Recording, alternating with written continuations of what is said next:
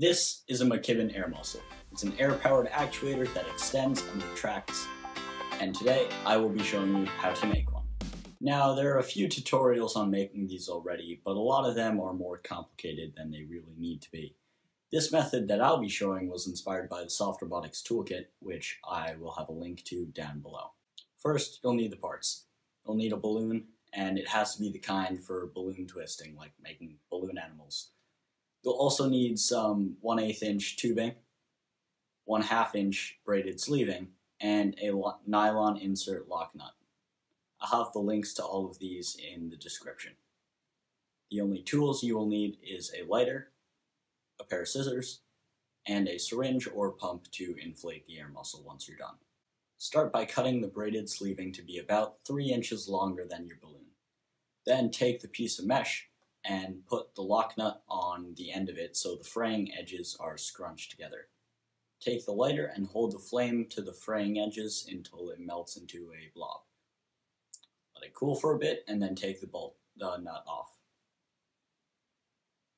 Now on the other side, start feeding the balloon into the sleeving. The technique for this is hard to describe, so just follow the footage.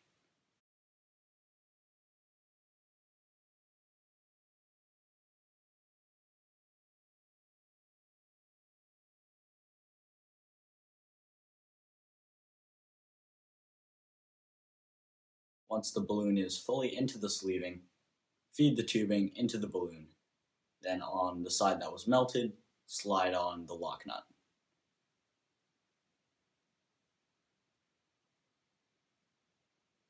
Slide the lock nut down until it is where the balloon meets the tubing. Then twist the lock nut onto the tubing. Don't be afraid to use some force when doing this. After that, you can connect the tubing to a syringe or pump, and you can use your new McKibben air muscle. I made this video because I've been making a lot of these air muscles lately. Why, you ask? Well, that's for a future video.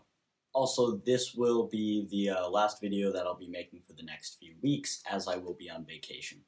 Sorry, but when I get back, I'll try and speed up the video process.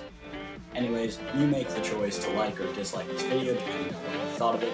XYZ.